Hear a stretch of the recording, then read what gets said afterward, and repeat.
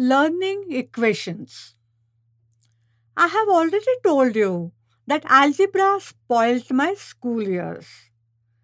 To escape the wrath of the maths teacher, I started entering the class late and go straight to the last bench.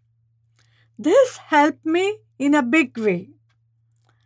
I would solve the equation but deliberately assign a negative value. Making it positive took just a fraction of a second.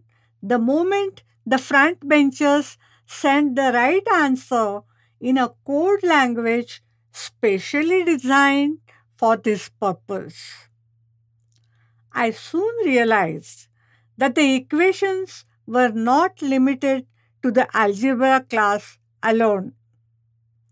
They haunted me even after I reached home after school hours. My neighbor, who was newly married and living in a joint family, would occasionally visit my mother and grumble about how her mother in law undermined her and always praised her elder daughter in law, who was not only good looking but also came from a rich family. My own maths teacher, who yelled at students, was remarkably soft to one particular boy whose father was the school inspector. So he had permanently assigned a positive value to him and a negative value to all the rest of us. There was another blue eyed girl whose father was an ex minister during the Nehru years. My own close friend in school used to always grumble about how her parents loved her eldest and the youngest sister and neglected her altogether.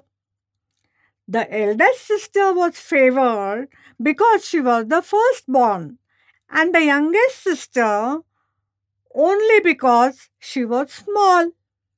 Had I been a boy, they would have certainly pampered me. She would confide in me. When the school gave us a farewell, I took the first opportunity to say goodbye to algebra.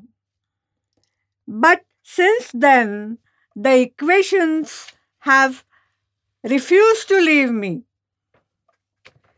Digesting the fact that nothing in this world was free from the pluses and minuses was not easy. My own relatives and acquaintances were no exception to this. Whether they assigned me a positive or negative value depended upon circumstances. When they had any work, I was their right hand person.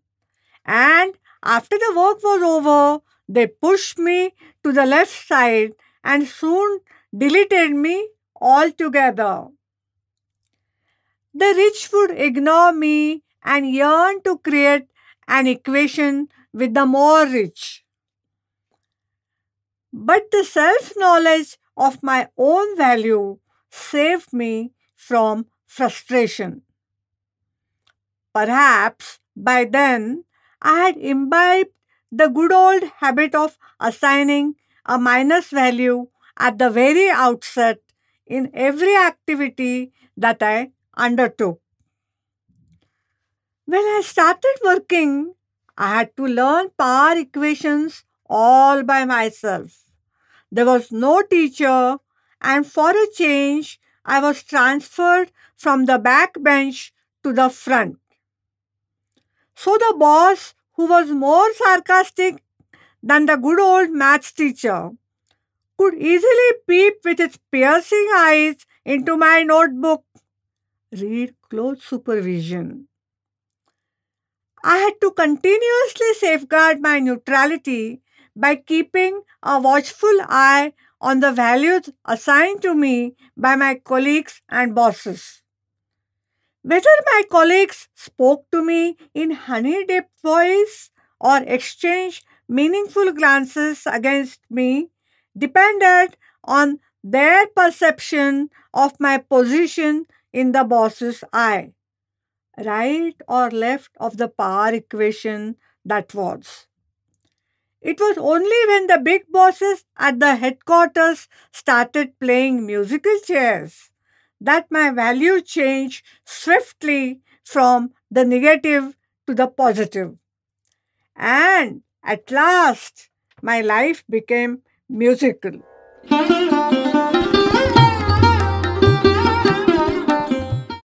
This stark reality proved my algebra lesson wrong.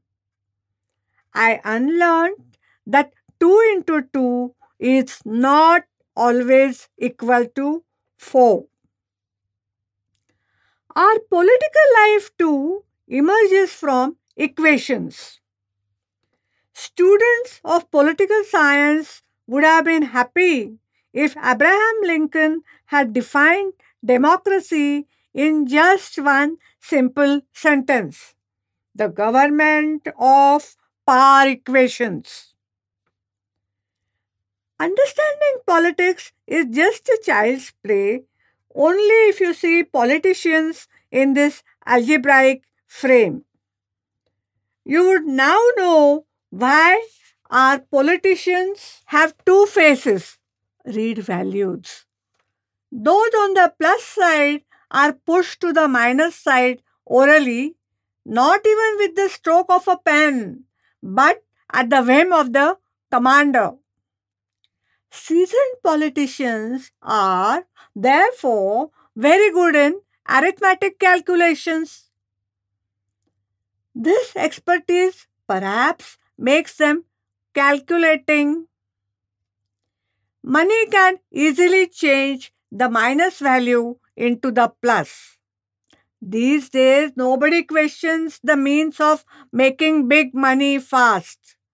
Earlier, they would at least gossip. From where has he got so much money?